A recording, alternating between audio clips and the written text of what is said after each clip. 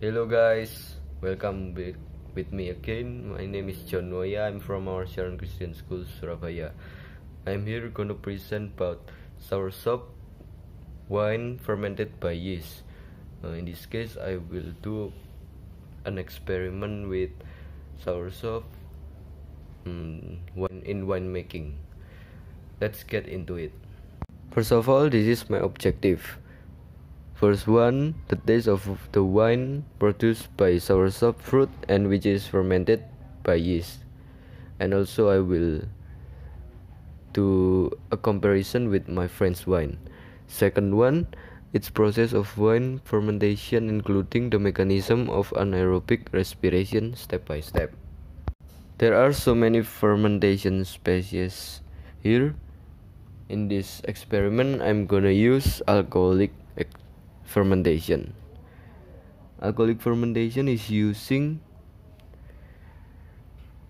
a complex biochemical which is yeast that can help the sugars to convert to ethanol, carbon dioxide, and other metabolic byproducts to contribute all chemical composition and sensorial properties. Anaerobic respiration, that is called alcoholic fermentation, it doesn't require us to allow the oxygen to enter. Will it produce a great amount of ATP and be tasty wine fermented? This is my ingredients that I use for this experiment. First one is Soursop fruit that is already been juiced, and the second one it's yeast, Fermented brand. I bought juice with few sugars, no milk, no ice, enough water near my house without making it at home because I don't have a fruit blender at home. The tools that were used to happen the experiment well. The first one is glass bottle, 460 milli. And the second one, 1 meter plastic hose that the diameter 1 centimeter. The third one, enough clay to tighten the plastic hose in the bottle cap. And the last one is glass cup that is filled with a half of water. The glass cup is the place to release carbon dioxide made by yeast with the plastic hose connected. This is the sample that I have made during the fermentation here. As we are looking that we know that the plastic hose is connecting each other with cup and the bottle. It's closed by clay near in the bottle cap.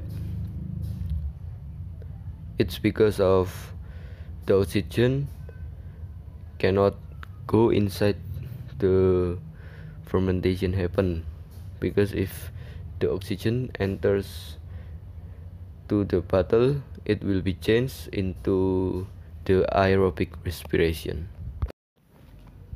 This is the organoleptic test. For the parameter is on the color, the taste, flavor, and the bubble.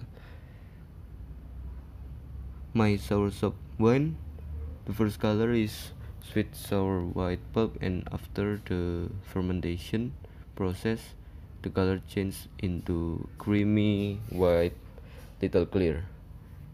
And the Raphael's dragon fruit wine, the first color is purple and then it changes into dark purple.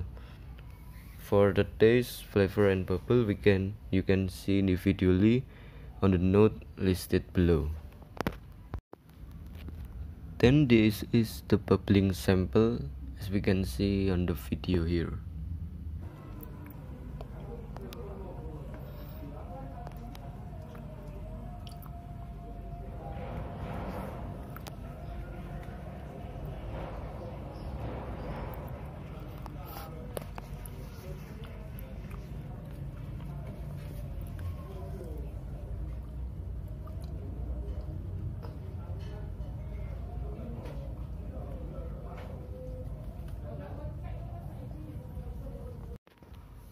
for my soursop here, I just got 90 milli of the result of the fermentation. It's because of soursop contains fewer water contents than the dragon's fruit. We can see the Raphael's dragon fruit. It contains more water than mine. In conclusion, both of them, soursop and dragon fruit, are rich in sugar, but the fruit that contains more sugar is soursop. The soursop wine has more alcoholic taste than the dragon fruit because the fermentation process, soursop glucose contains much more. Logically, that we can think it will produce more alcohol on it by the yeast. Personally, soursop wine fermented is tasty for me. It produces a great amount of ATP too because the glucose is much more than the dragon fruit. This experiment shows also enough result for me as the wine is ready to drink. Thank you for listening me, guys. Hope you enjoy for this video explanation about my experiment. I'm sorry if there is miswords that I have said before. Once again, thank you.